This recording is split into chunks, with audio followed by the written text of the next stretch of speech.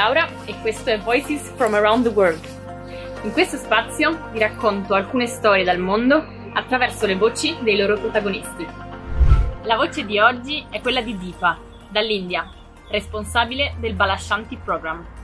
Si tratta di un programma che aiuta e accoglie i bambini più bisognosi e vulnerabili di un'età compresa tra i 3 e i 5 anni. Molti di questi sono figli di madri sole, che a causa della situazione di abbandono e di povertà in cui si trovano, faticano a crescere i loro bambini in una condizione di benessere e di salute. My mother is a daughter of single mother. Due to her vulnerability, she had to drop her education in the middle school. And she got married when she was in 16.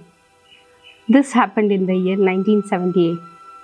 But after 40 years, I'm hearing the same stories in our single mother families too.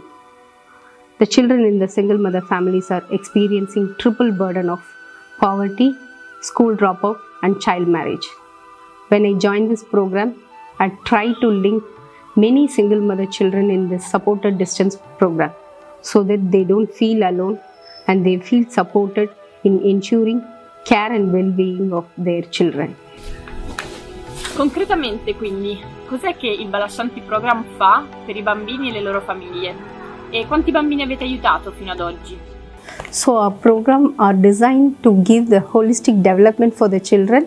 So we concentrate on their health, education, nutrition, peace education and leadership. Over the past 30 years, 10,000 of children have graduated from our Bala Shanti program. Secondo un report delle Nazioni Unite del 2019-2020, il 4,5% delle famiglie in India è portato avanti da madri sole, che si trovano in questa condizione non per scelta personale, ma perché abbandonate. Si stima che il 38% di queste viva in uno stato di povertà. Il Bala Shanti Program cerca di aiutare sia le madri sia i loro figli, offrendo loro ciò di cui hanno bisogno. எங்களை கீழே தள்ளுறதுலேயே குறியாக இருக்கிறாங்க. நானும் என் பையனும் இதை ரொம்ப அனுபவிச்சிருக்கோங்க. உறவுகள் கூட அப்படிதாங்க.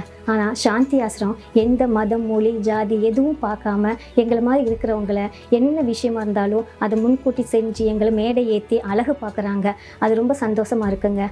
அது என்ன மாதிரி சிங்கிள் பேரண்டாக இருக்கிறவங்களுக்கு அவங்க எந்த விசேஷங்கள் வந்தாலும் அந்த விசேஷங்களுக்கு ஒரு ஃபங்க்ஷனாக வச்சு அதில் எங்களை கூப்பிட்டு எங்களுக்கு ஸ்வீட்டு, ட்ரெஸ்ஸு அந்த மாதிரி கொடுத்து எங்களை கண்ணியப்படுத்துகிறாங்க. அதோட எங்களுக்காக அவங்க டான்ஸு, ட்ராமா, பெரிய மனிதர்களை அழைத்து உரையாடி எங்கள் மனசை திருப்திப்படுத்துகிறாங்க. அது ரொம்ப சந்தோஷமாக இருக்குங்க. My introduction with Ashram is as a supported distance scholarship child. My first session with Ashram is stress management. After this, I got an opportunity to be a volunteer of Shanti Ashram at Bala Shanti Kendra. During my volunteering years was just like passing clouds.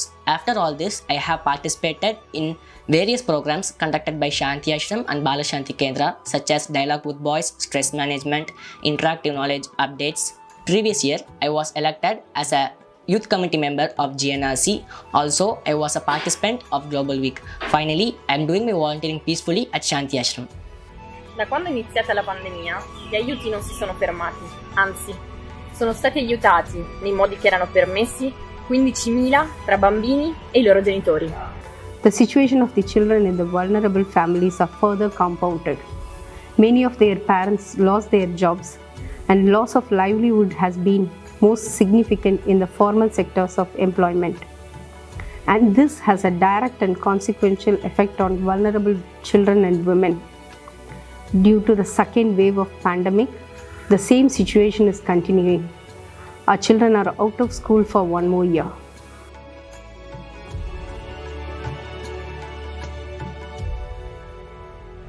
Anche in questa storia, Deepa e Arish, come Silvio nel video precedente, ci hanno dimostrato come, a partire da una situazione difficile, sia possibile diventare persone che aiutano gli altri a venire fuori da una condizione complicata. Grazie per averci raccontato le vostre storie attraverso la vostra voce.